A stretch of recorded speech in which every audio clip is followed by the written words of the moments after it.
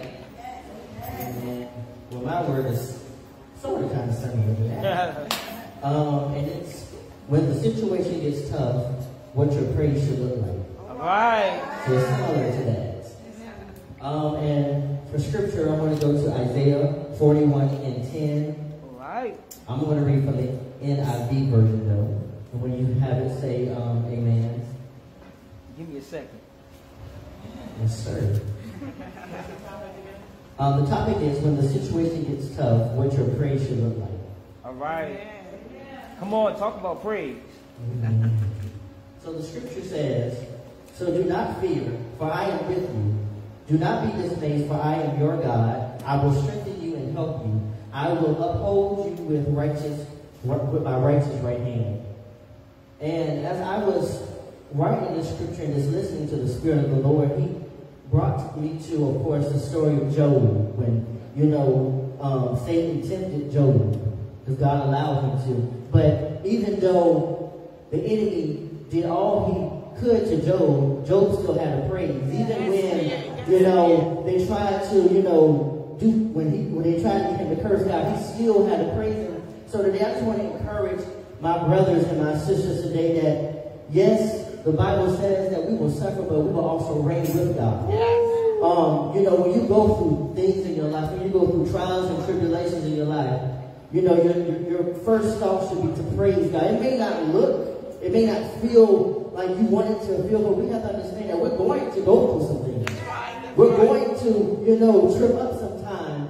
And, one thing about me, I learned to always be in a mood of praise and worship. One thing about me, I love to praise and worship God, even when I don't feel like it. So I just want to encourage you today to worship and praise the Lord, even in the bad times. Philippians 4:6-7, the NIV says, do not be anxious for anything, but in every situation, by prayer and petition, with thanksgiving, presented your requests to God, and the peace of God, which transpasses all understanding, will guide your hearts and your minds in Christ Jesus. Romans 15:13, the NIV version says, may the God of hope fill you with all joy, with all peace. Some of us need some joy. Some of us need some peace in our lives. Because some of us have been operating off of the wrong peace and off of the wrong joy. That's why we're so depressed and why we're not happy in our lives. But we have the peace and the joy of the Father. We have everything that we need. And it continues to say that you trust in Him. Do you trust in God? Or are you just saying you trust in Him? Do you really trust in God? And it continues to say, so that you may overflow with hope by the power of the Holy Spirit. How many of y'all need the power of the Holy Spirit? You gotta have the power of the Holy Spirit to go throughout the day. Because if we don't have the power of the Holy Spirit, we're going to be drained, we're going to be tired, we ain't going to be able to move, none of that stuff. So my main thing as I go to my seat, that I want to encourage all of you, because some of you may be going through stuff that we don't know. I want to tell you that it was never meant to break, but it was meant to build you up, to be the person He has called you to be, to take you to the next level. It was never meant to destroy you, it was never meant to pull you, but the person could be working in your favor, you don't even know. God uses the things that we don't understand to get us to the next level in Him. So I want to encourage you today to don't give up, to don't go in the towel, but to trust in God. Lean on God. Depend on God. Because He loves you. He will always love you. He would never change His mind. And that's one thing I love about God. He would never change His mind about you. So always know that it was never meant to destroy you, but to hurt, but to lift you up, to take you to the next phase, the next dimension, the next place.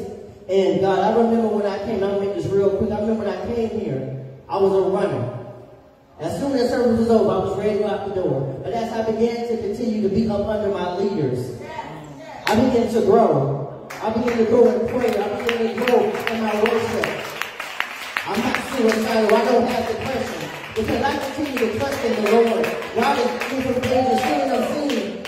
There's so many things that could have killed me, but I'm still here. And I'm here for somebody else. And you are here for somebody else. You are here for somebody else. Your struggle is so somebody else don't have to go through something. Your struggle is so someone else don't have to fall and slip up. Your struggle is to keep someone else lifted up. believe now. I just want to let you know that it was never meant to destroy you, but it was meant to take you to the next level. Because remember, when our pastors go up, we go up.